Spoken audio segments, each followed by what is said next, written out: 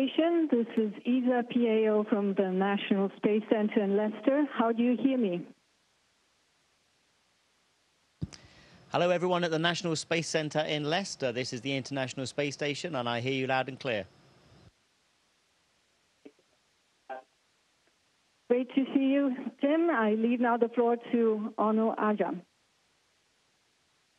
Hello, Tim. Welcome again from Leicester, obviously home of the National Space Center. We have hundreds of members of the public here and students. But, of course, for us, it's a really exciting time because Leicester is home of the Premiership champions in 2016.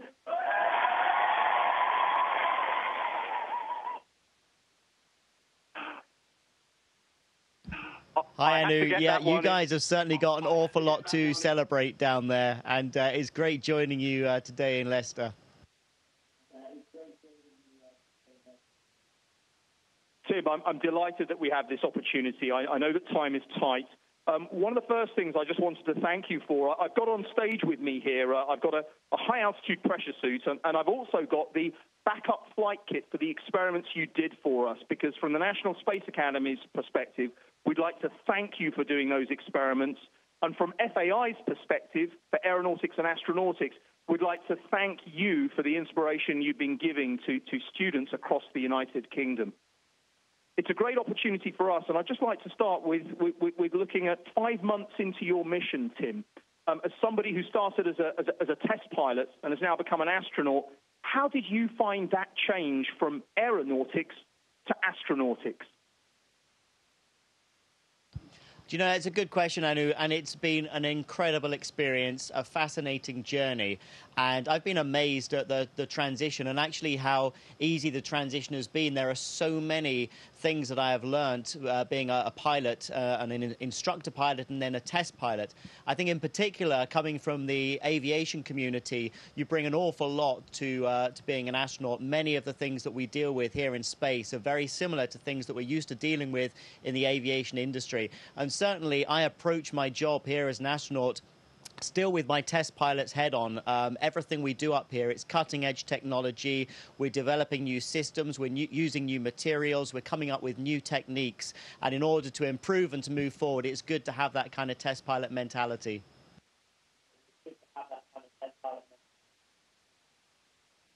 Tim, one of FAI's most prestigious awards is the Komarov Diploma, which this year we've just announced it's been awarded to two of your former crewmates on the space station, Scott Kelly and Mikhail Kornienko, for their completion of the year in space mission. I just wondered if you'd share your thoughts on this long-duration space flight and how important it is if we're ultimately going to go to Mars. Yeah, I'm absolutely delighted for Scott and Mikhail to receive that very well-deserved honour. And it was a huge privilege for me to serve on board the space station under Scott's leadership and with Mikhail as well. They were both excellent crewmates and really taught me an awful lot. And one of the things that struck me, you know, spending the last kind of 3 months of their one-year mission was just how good they were in terms of obviously being extremely professional, but also in great physical shape, great mental shape as well. And it really just proved to me that, of course, we can live and work in space for as long as we need to. These missions that we're working on to Mars, the human element, the human physiology element, I think we've nailed it. We really have. And we've got lots of techniques now as to how to deal with living in microgravity. We've still got some technical challenges to overcome, and we're working on those. But it really is, you know, the next steps to the moon, to Mars and beyond are well within our reach, and that's hugely exciting. Tim, I want to take this opportunity now to hand over to some students who've got some questions for you. Hiya, Tim. My name's Thomas from Robert Gordon's College, Aberdeen, and my question is, following the chip in the cupola, have you personally seen any space debris, and how problematic is it? Hi, Thomas. Yeah, I should have pointed out that chip in the cupola window was there when I first arrived. But having said that, of course, the space station does get struck by micrometeorites, and they can't be tracked, really. They're too small to be tracked, but we have lots of mechanisms on the space station to protect us from those small pieces of debris. We don't actually see any of the debris up here. And actually, when I look out the cupola window as well, it's very hard even to see other satellites. But when I look back at the videos that I've taken and the time-lapse photographs, I can see satellites moving around in the sky. So in terms of being able to visibly see debris, no, we can't, but we can see the impact that debris has had on the space station.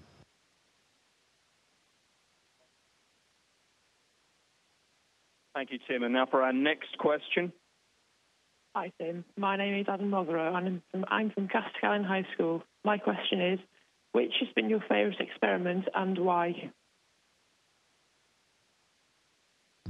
That's a good question, although it's a tough one for me to answer because, 5 months into the mission now, we're well over 200 experiments down for Expedition 46 and 47. Some of the more exciting ones have been the ones that we have a lot of practical interest in as well. For example, the airway monitoring experiment, the first time we used the space station's airlock as a hyperbaric chamber, investigating our own airway inflammation and using nitric oxide as an indicator for that. So some groundbreaking techniques there that will help people on Earth who suffer from asthma. So that really, for me, was a very exciting experiment to be involved in. And also things such as flame combustion experiments as well. It's fascinating to see how the flames perform in microgravity.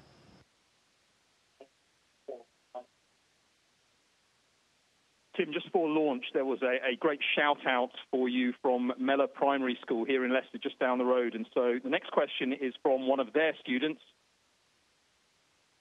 Hi, Tim. My name is Shreya, and I'm from Mellor Community Primary School. And my question to you is, which is more beautiful, daytime Earth or nighttime Earth? Hi, Freya. Got another difficult question to answer because they're both stunning. Some of the things I love at the nighttime are thunderstorms and the aurora. And we've really been quite lucky. We've had a lot of solar activity during this mission. And I thought I wouldn't see that much of the aurora, but we've been spoiled. I see it more often than not. And also the aurora australis, which is beautiful and just as powerful and as stunning as the aurora borealis. By daytime, of course, we get to see all of the beautiful places that we recognize on Earth. And I take lots of photos in the daytime and at nighttime, and they're both absolutely stunning.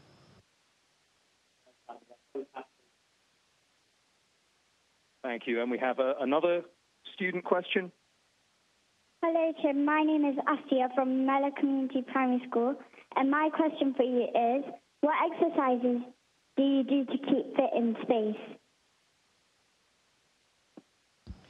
Yes, keeping fit in space is really important so that we can prepare ourselves for coming back and living on Earth in a 1G environment. So we tend to exercise for about 2 hours every day, and that's a mixture of cardiovascular exercise. So we'll either jump on the running machine or on the bike machine to get our heart rate up and to give our heart muscle a good workout. And then we'll also exercise on a device we call ARED, which uses vacuum cylinders to give us some weight resistance so we can do muscle training. Tim,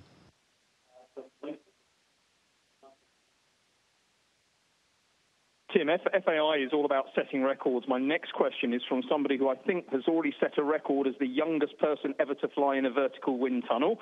It's Noah Montgomery, and he is going to be 4 in 2 days' time. So I think we're setting a record for an in-flight call age here. So, Noah, what's your question to Tim, please? If he has a telescope. So Noah has asked me this question many times. Does Tim have a telescope like the one I've got, or is it better? No, that's a great question. I think you're obviously well on the way to being a great adventurer and explorer and astronaut with, with your wind tunnel achievements.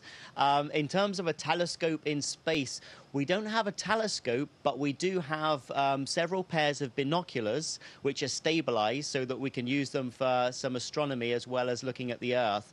and some of our cameras have some really large lenses on them, and so we can kind of see down to a very fine detail. We can almost see something as small as your house or your garden through those camera lenses. So no telescopes, but plenty of optics to help us look at the stars and to look at Earth.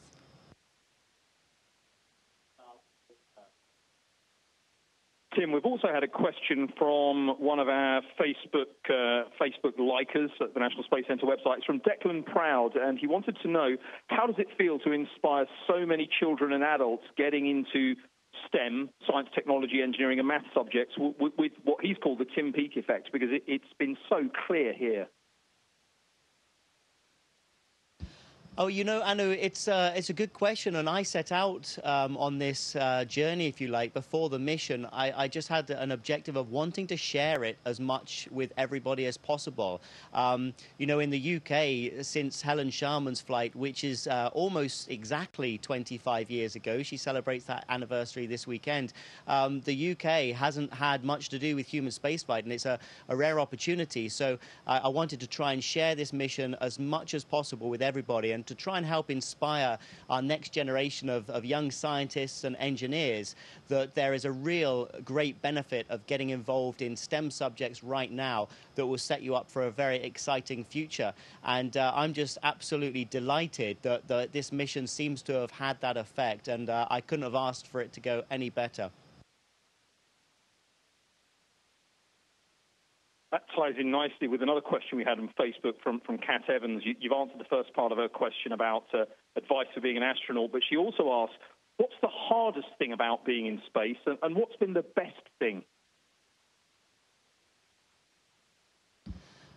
Gosh, good questions. The hardest thing about being in space, well, I think, you know, being separated from friends and family, really, from a kind of an emotional point of view. That's obviously difficult being up here for long periods of time.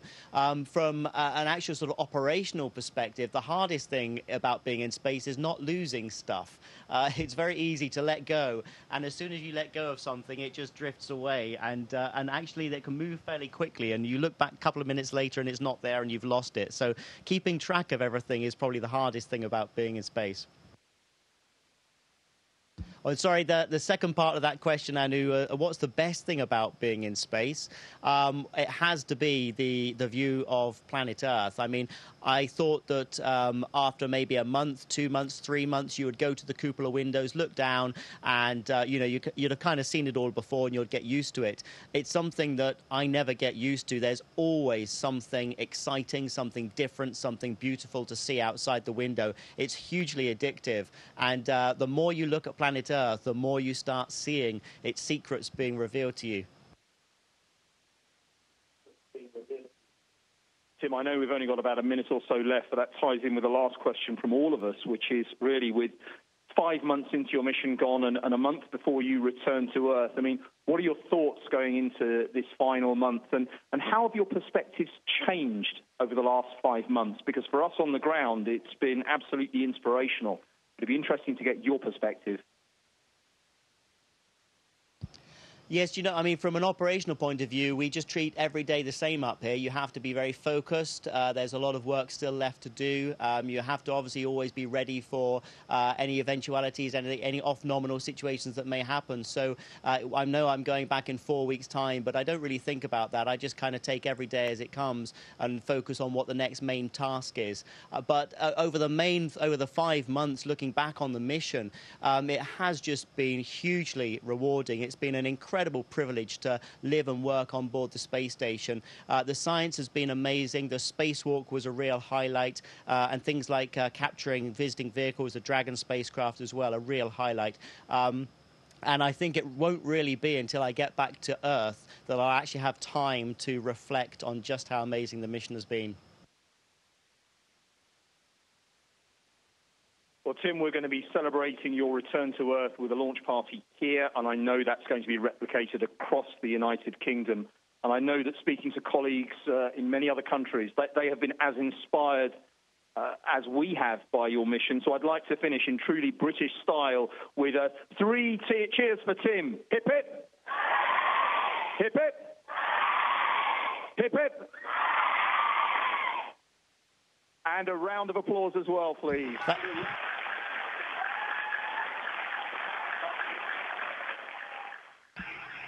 Thank you so much, Anu, and thank you to everybody at the National Space Centre in Leicester. It's been a real honour to be speaking to you this afternoon. I've really enjoyed it. Thank you very much indeed, and have a great day. Station, this is Houston NACR. That concludes the event. Thank you.